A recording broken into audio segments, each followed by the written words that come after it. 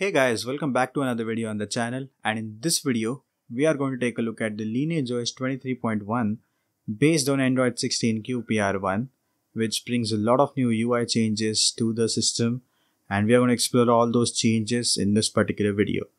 So without wasting any more time, let's take a look at it. So guys, this is LineageOS 23.1, and as you know, LineageOS is the most reliable custom ROM for a custom ROM user.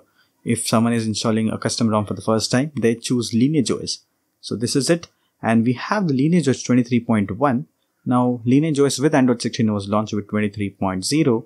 Now it's with the QPR1 tag, the new Android 16 tag has been released, and now we have QPR1 with new changes that actually give honestly the name to Android 16, identity to Android 16, that it's different from the Android 15, its predecessor. So let's take a look at in-depth look at it. First, we're going to explore the settings UI, and my bad. So this is the settings UI, and as you can see, you have this colorful, all the boxes are squarely rounded, and you have the colorful icons looking really nice, which is not a minor change from the LineageOS 23 or the Android 16, but a major change lies here within the quick settings and the status bar. So as you can see, the quick settings UI has been changed, and it looks really nice with the newer font it has got, and you can see the blur effect, the icons, and we have when the Nothing OS was launched with its new version, it had those settings icons which can be expanded, or you can set a smaller icon so it can fit a lot of icons, and you can also expand, and gives a very nice look to the device. So you can expand any quick settings style you want, or you can also reduce it to a smaller icon. Now the expanded tiles, it was always present with the older UI, but yeah, now you can reduce it and get more space for all the icons in a single page. And also you can check the status bar out. You can see the status bar, it has some new Wi-Fi, network, and battery icons. Now for this one, the specific build of LineageOS, the battery icon does not have a percentage on the home screen, but if you take a look at the quick settings, you can see the percentage, and even on the lock screen, you can see the battery percentage. Oh, here it's not visible, but yeah, it's present on the quick settings only. So this is a bug, and it will be fixed in the newer build, or maybe in the official build. I don't know if there are any new builds available for the LineageOS unofficial, but I will leave the link in the description for you guys to download and see for yourself if there's a new link and all the bugs are fixed regarding the UI. Now let's take a look at the app drawer, and this is the app drawer. So we get a handle, a handle here, which will specify that it starts with the app drawer at the top. We have the search bar, and these are the apps. Very great blur added here, and you have this transparent background to the app drawer, which gives its identity. It will show you that this is the app drawer background, a bit transparent than the home screen. As you can see in the home screen, we have a clear look. We don't have that transparent look. Also in the recent apps, you can see this new logo, minimal logo has been added. It says no recent apps, obviously.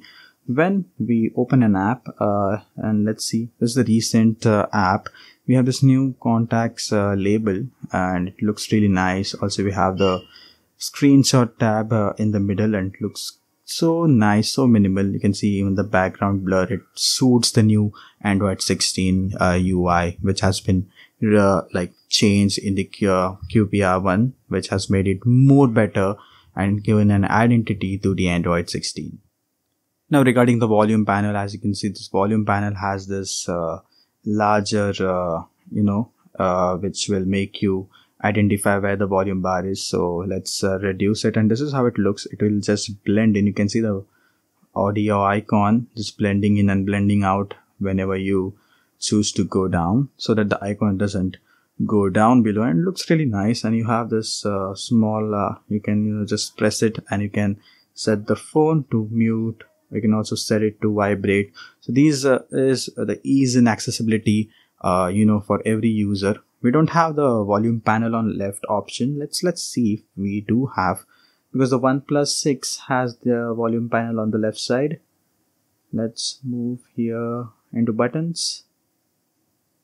Okay, show panel on left is present, but it does not show the panel on left. It only shows it to right. Let's disable it and see. Oh, it only shows it to right. So let's wait for newer updates, and in new updates you can check, or when there will be an official release build for the OnePlus 6 will be present for LineageOS 23.1. I'm going to surely make a video on the new version 2, which will, have all the bugs fixed. So these are the UI changes, and some bugs are there to be, fixed, but you can easily check out them later. The fixtures for them will be available in the official build, so that wouldn't be an issue. Also, before ending the video, I'm going to show you the wallpaper and style, and there are some UI changes been done, modified. You can see this is how it looks now, and if you have any more wallpapers, live wallpapers, it will show up here and you can choose them easily. You can also move to move wallpapers. There are no wallpaper picker or other wallpaper apps here, or other wallpapers right now. We only have the basic LineageOS wallpaper. Then as you can see, the animation, how it blends, the wallpapers into the wallpapers text, the wallpaper button, and you can click on here, it does the same action.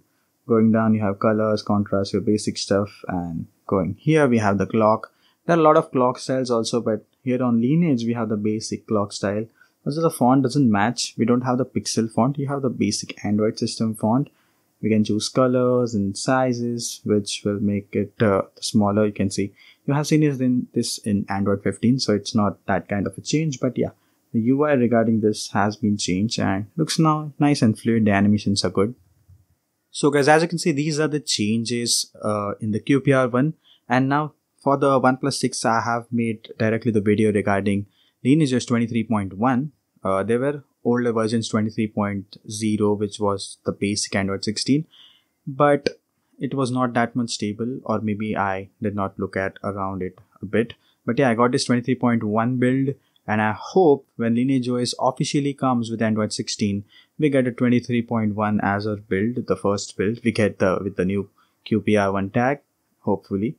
So that's it for the video. I hope you guys like the video. If yes, press the like button, or not, then the dislike button. For the installation, I don't think there's a need to, put a separate installation here. That will just move up with the length of this video. But yeah, if you want to install this, or you can also wait for the official LineageOS installation, I will surely do that. But if you want to install this, the installation will be same. You will have this link in the description, or also in the I button here. And for the installation, there's one change. You have to flash the dtbo.image and the boot image. Now, regularly we flash the boot image and the zip. First, you have to flash the dtbo, then the boot image, and the installation will be same. I'll put the instructions down below the description and an installation video regarding the same, which the installation is same, so you don't need. Just flash the latest zips, which for all the download links are in the description. So make sure you download all the latest stuff and go to the installation video of Android 15, which is kind of same the Lineage. And that's it, guys. Also, if you want to watch more of such videos on the OnePlus 6, you have to subscribe the channel, and you can also join the channel as a member and support the channel. And that's it pretty much. Goodbye, guys. Not goodbye, bye bye, and see you guys soon. Till then, take care. Bye bye.